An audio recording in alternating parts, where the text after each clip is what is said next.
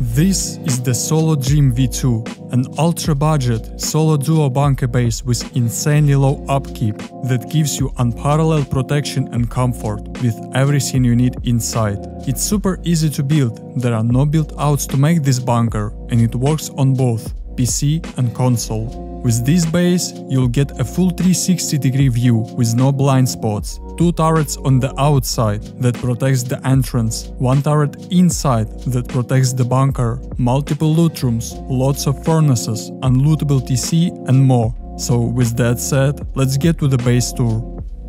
You can get inside the base by jumping up on the roof. Next to the door is a turret protecting the entrance. On the right is another turret looking the other way, and there are 2 solar panels above the doorway. Behind the first door is a simple airlock that won't let you get in without breaking the second door. There's also a window at the entrance, so you can see if anyone is camping you. Next, we enter the main core. Here we are greeted by a turret that protects the base from the inside, and 2 gun traps that won't let you in. On the left side, we have the first loot room with 4 large and 4 small boxes. On the right is another loot room. In this corner, you have a battery, turret, furnace and a few small boxes. Next, let's go up to the shooting floor. Here you have a room for 2 beds and a 360-degree view around your base. And if you jump down, you'll have an even better view thanks to these campfires. You won't be able to get to the first floor easily, as the entrance is blocked by these stairs, and there's a fully armored bunker underneath. Therefore, the first floor is completely protected. However, to open the entrance, all you have to do is respawn on your sleeping bag on the first floor and break this weak half wall. Now, nothing is blocking the entrance. On the first floor, there are several more gun traps, a sleeping bag, a workbench, electrical components, 2 large loot rooms, a furnace room with 4 furnaces, an unlootable TC that is hidden in this triangle. Here's a daily upkeep for this base and a total building cost. How many rockets do you think it would take to raid this base? Write your answers in the comments below. And now to the build. The first stage of this base is very easy to build. Place 1 square and a triangle, and close this area with walls and add 2 wall frames. Upgrade your starter base to stone. Place a triangle frame here to make an unlootable TC in the future, and cover it with a window. Don't forget to put in the double doors. You can fit 2 large boxes, 2 sleeping bags and a furnace into the square, which will be enough until you farm the resources to expand your base.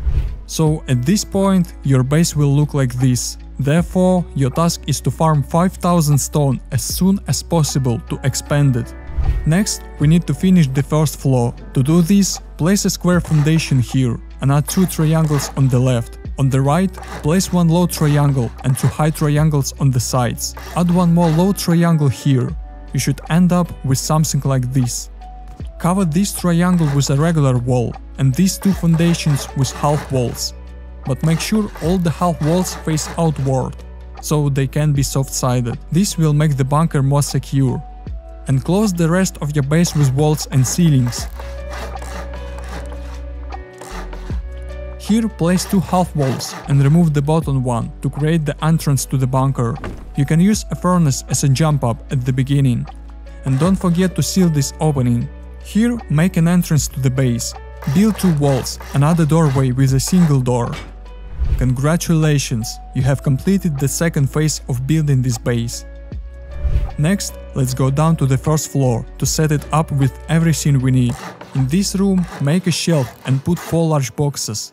This will be your first loot room. On the left, place a workbench and a furnace. Remove everything from the main loot room. On the right, you have enough space for 3 furnaces or a battery for future turrets. Build a shelf next to the TC to make it unlootable and place 4 more large boxes here. You can fit another furnace, 1 large and several small boxes in the remaining space. Remove the door and put it back to open outward, so it doesn't block you. Here's a daily upkeep for this base. And here's what you'll get inside the main loot room. You'll have 9 large boxes, 6 furnaces and a few small boxes to start with. That's more than enough. And lastly, there's room for 3 sleeping bags next to the workbench. To close this bunker, pick up the furnace, stand on this triangle foundation and build a half wall. Then start jumping and put a triangle ceiling underneath you. Upgrade it to stone or metal. That's it, your bunker is ready. Now no one can get in without breaking the ceiling. To open this bunker, respawn on your sleeping bag and break the twig. The stone ceiling will break along the twig half wall, and you'll be able to use the base as normal again. At this point, you have a great starter base with lots of boxes and furnaces, but it's time to make a second floor. Before doing so, upgrade the main core into metal, if possible. To the left of the entrance, make a loot room. Build 2 walls with ceilings, another shelf inside.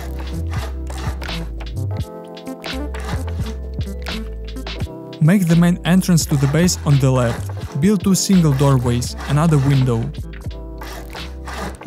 On the other side, leave the honeycomb open, another shelf inside. This is where the turret will be in the future.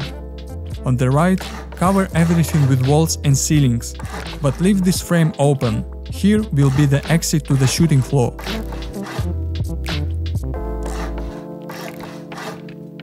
To the left, make another loot room. Next, place all the boxes and doors. If you don't have garage doors, you can use a regular double doors.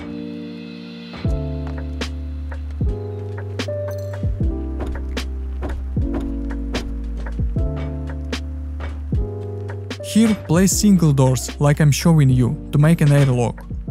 If both doors are open, there is no way to get in, because the second door is blocking the entrance. Cover the window with glass or whatever you like. On the outside, build 2 triangle honeycombs to the left and right of the exit, as I show. Next, build squares between them and cover them with roofs to make an entrance to the base. On top of these triangles, build wall frames. In the future, you can put 2 turrets here to protect the entrance. Repeat the same on the other side.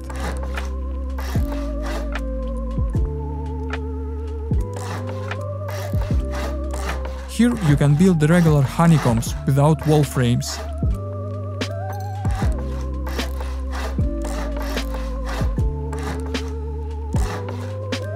Next, build 2 more triangles on both sides for additional protection.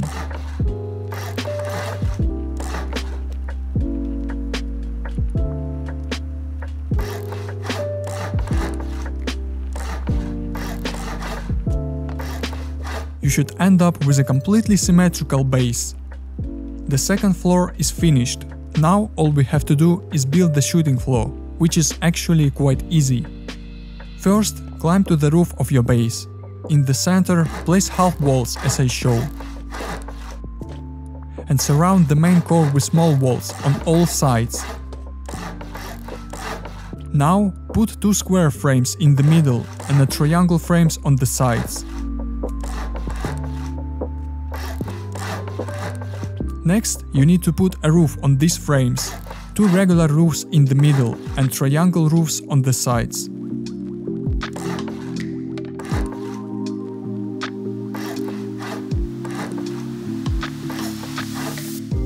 Now you have a 360-degree view from the inside, while making it very difficult to see you from the outside, so you will have a huge advantage in PvP.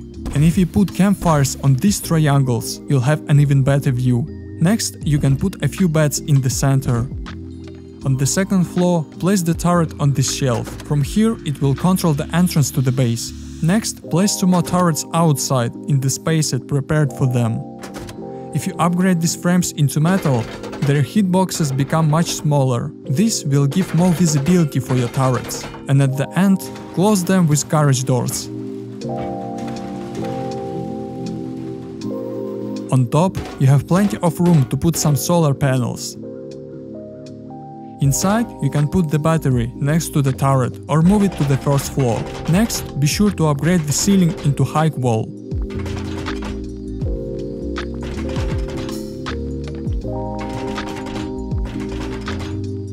Also, upgrade this half wall on the first floor into high wall. Now you can close the bunker and upgrade the ceiling into metal or HQM.